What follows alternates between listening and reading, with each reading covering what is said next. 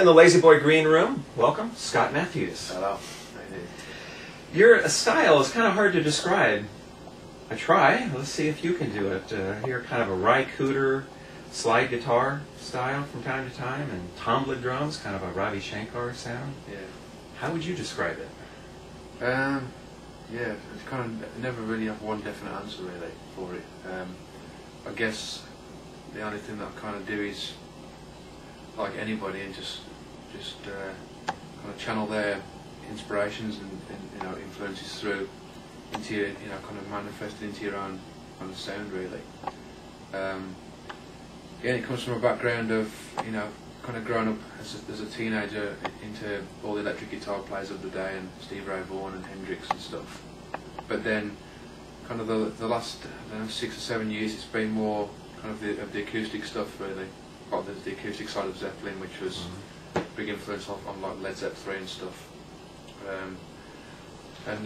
People like Bert Jansch and John Marten and John Renborns of this world, David Graham, all the kind of traditional English folk artists as well. Now you're from the same city that Robert Plant is from, right? Yeah.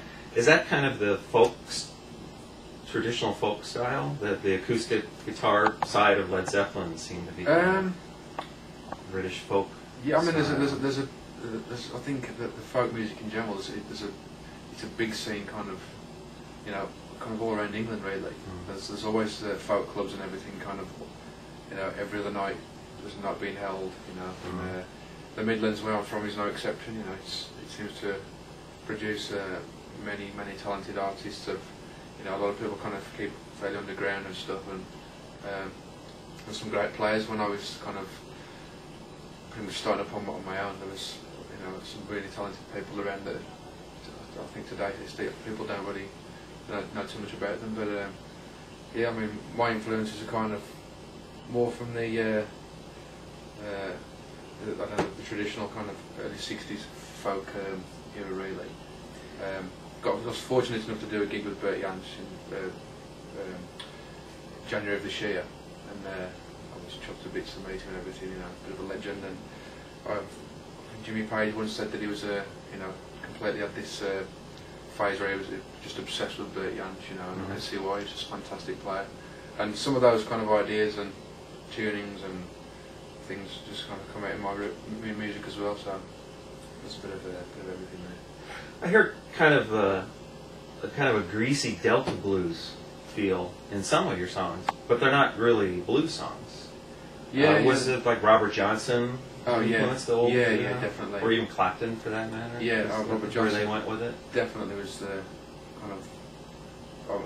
You listen to his stuff and you just think,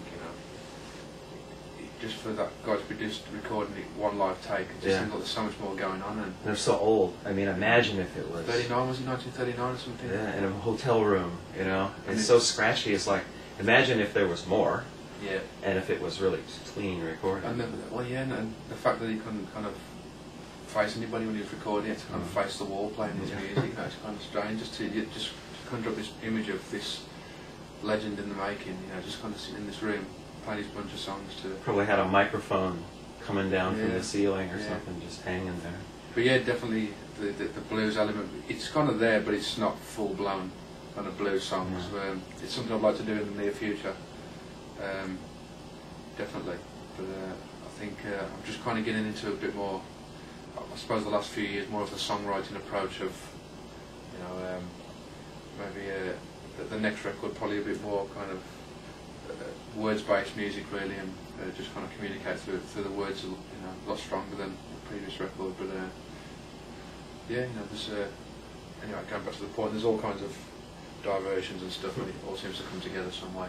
Well, your album that's out now, Passing Stranger, it was a demo, and then it was released as an independent, kind of small release, and then Island Records signed you, and they re-released it. But did you work over the tracks? Did you fuss over them when you had the chance, or is it just as it was when you first recorded it? We kept the original format, yeah. The one thing we'd done when we done the deal with Island Records, we just said everything's going to stay exactly the same, the album content, the artwork, and that was good enough to kind of let us go with that. And you did some of the artwork, in a fashion, yeah. He's kind of just thrown together really, but Yeah, it was, you know, as it was. Sort of, those recordings were exactly the same, and yeah, I was kind of pleased with them. But you know, I've definitely heard them quite a few times since.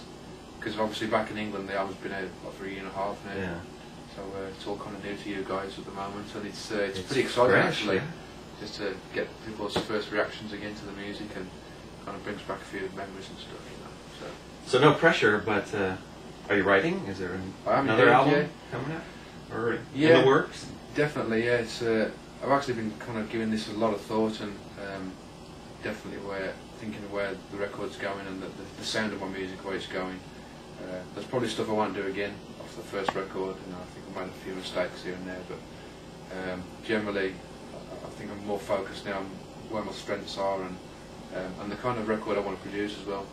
You know, I'm a big fan of Tom Waite's approach of the whole mood records, and you know, the theme, and just a certain kind of feeling that you have when you put on a certain record. Or, you know, I'm just more conscious of making a record that has a certain emotion and leaves you feeling in a certain way at the end of it, rather than kind of diverting all over the shop and, you know, making people a tad unsure about, you know, how they feel at the end of it. I think I'd like to do something where you just concentrate on a certain mood, definitely. Cool. Yeah. But I've got a lot of songs anyway. Well, Tom Waits would like go out in the parking lot and beat cardboard boxes and stuff. That's one approach. But actually, yeah, I mean, I do like his approach to just kind of his unique edge to recording, and just his approach to actually putting sounds down onto tape. You know, it's really refreshing even still just to listen to what he does now. It's fascinating, really. And it's only been the last couple of years when I've been taking a lot more notice of, you know, what he does, and I think I've got nearly all his albums now.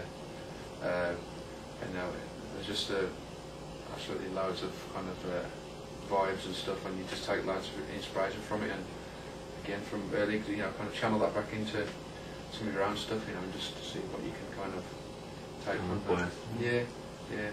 But, the album is Passing Stranger. It's a great CD. Thanks for stopping by. Thank you very much. Cheers, Dave. Thanks.